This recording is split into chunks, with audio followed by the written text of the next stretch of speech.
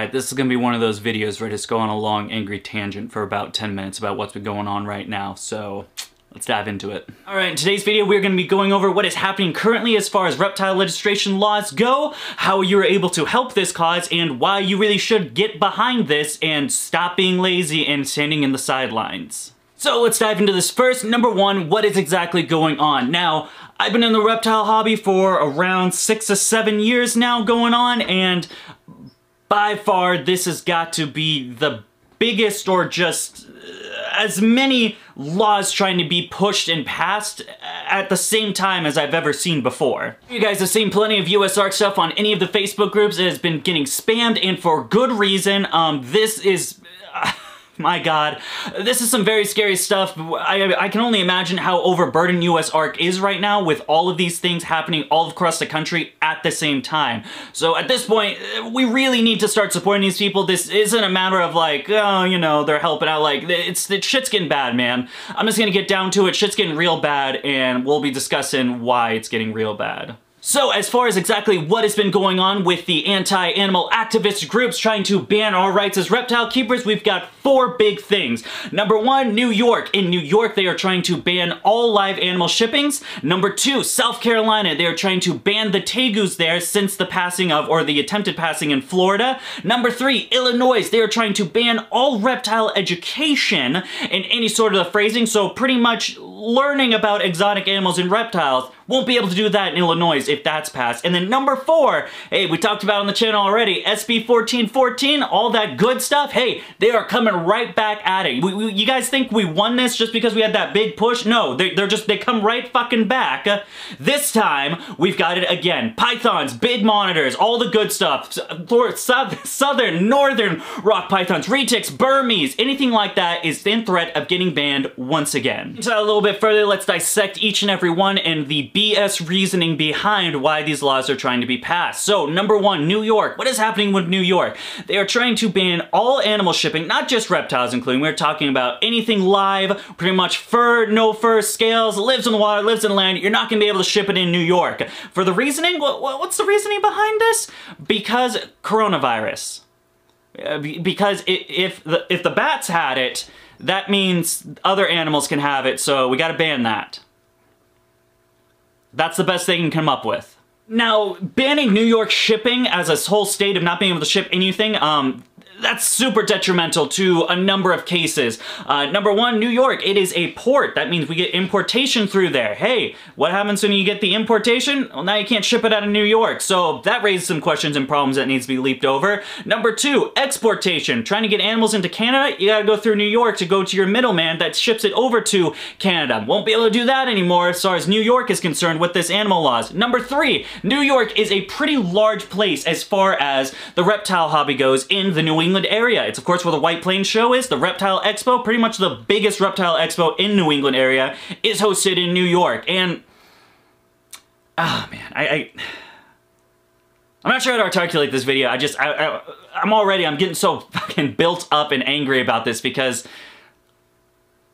it's so infuriating. Number 2, Florida. Florida is back at it again with another proposal with Florida Fish and Wildlife. They are coming back in 2 days to write their final proposal. Number 1, eliminating commercial breeding and pet ownership of these 16 high-risk reptiles. Put the high-risk reptiles on state's prohibited list, and then the 16 reptiles will be the ones I stated earlier. Of course, Burmese, retics, pretty much any of the big stuff, all the big monitors, all the big pythons are getting put on that list or being tried to put on that list once again. Of course, Florida Fish and Wildlife has this as a justification to eradicate the invasive animals that are there. Not saying that is not a problem, but also saying that is not going to help. There's a little bit more information. I made a video about that last year when SB 14 and 906, I believe, were on the table back in 2020. But they're back again. They're trying to shoot it once more, and it's dumb.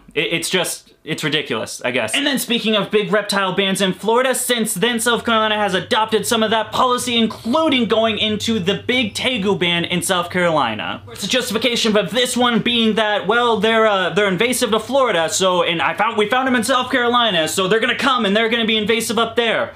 Even though if you if you even look at South Carolina's weather temps in the winter, I don't care about brumation. I don't care that tegus can warm their body of up to 10 degrees in certain situations. There is no tegu that is going to survive a South Carolina winter. It's not feasible. Again, just a weak excuse on their end to try to justify this. It's ridiculous is the only term I can come up with. I mean, really, like... And then finally, the animal program ban is happening in Illinois, which I'm actually just finding out is now also happening in Oregon at the same time. So we got Illinois and Oregon trying to ban animal programs. Why? I have no understanding. The others are all weak excuses, don't get me wrong, but at least they're like it's some way justifiable in the public's eye of like, okay, so Florida, invasive, oh, tegu's bad, eat native stuff, have to ban. But with banning exotic animal programs and just any sort of animal educational groups to help learn about this stuff, just... It has to be the stupidest one out of all the ones I've seen. This is by far just the biggest reach. Just, I mean, obvious. It's completely obvious that this is, of course, the agenda of these animal activist groups. Like, there's no, like, oh, well, it could be this, you know, there's some justification. It's literally, we don't like you keeping animals. We don't want the public educated about them, so we are going to ban them. That's all it could be. I mean, you try to give me some half-cocked excuse on why you think animal bans should be, or animal educational programs should be banned, and I'll listen to that for sure. Oh, also, as of last week, I just am reading this now, Alaska's trying to ban 201 species of salamanders in that state. So that gives us now, we've got New York, Illinois, South Carolina, Florida once again, Oregon, and Alaska in the span of around 6 weeks trying to ban animals in some way, shape, or form. Right, now that we talked about all the crap that is being spilled all over the country with just some weak-ass excuses, let's get into why you need to help, why you need to step up and stop being on the sidelines and just hoping, oh, everything will work out, or just thinking, oh, well, you know, I don't own monitors or tegus, so it's not that big of a deal. Let's get into that part of it. Number one, the government and your state representatives do not give a flying shit about you as a reptile keeper. In most cases, the government does not understand why you even want to keep reptiles, does not care that you keep reptiles, and or does not even like the fact that you keep reptiles or like reptiles in general. I don't know how many strangers you've met where you mentioned that you own snakes or some sort of reptiles and you get the ew or scared response in fear.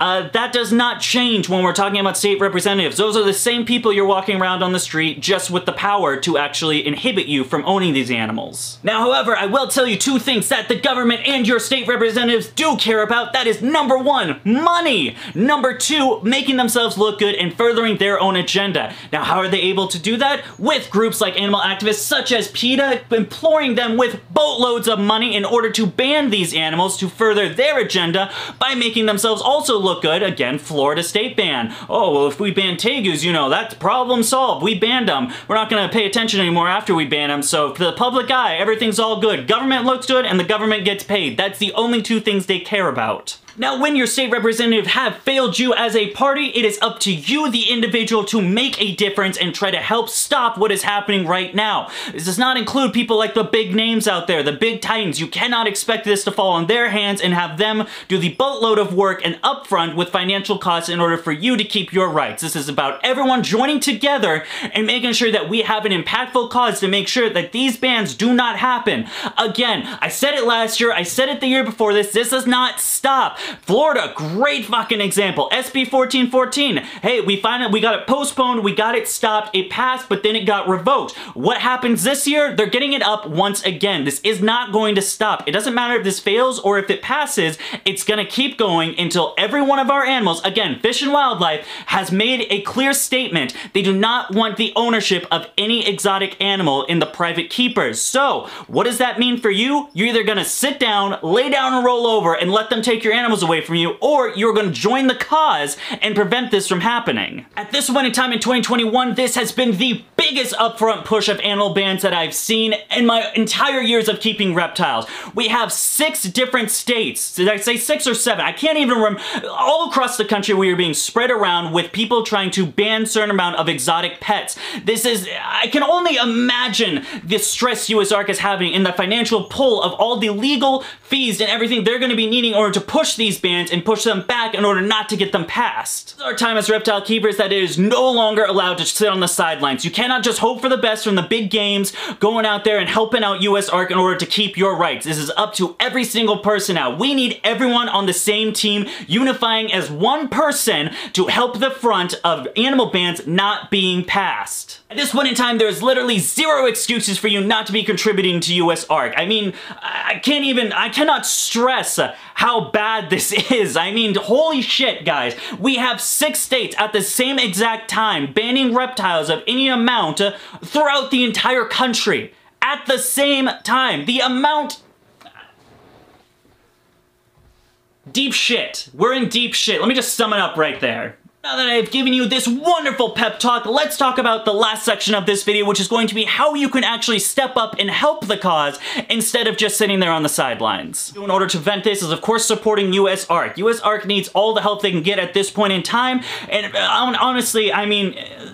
The membership starts so low, man. The starter membership bronze level, it's $5 a month, guys. It is literally, any of the coffee drinkers, that is 1 coffee a month that you're missing in order to help you keep your animals. Is that really not worth it, man? The $5, the, like, what is it, $1.25 a week that you have to spend in order to help keep your reptiles? Is it really just not worth it? I mean, you're keeping reptiles, so like you can't spare the extra $5 to pitch in and help the cause. There are no excuses at this point, man. We're done.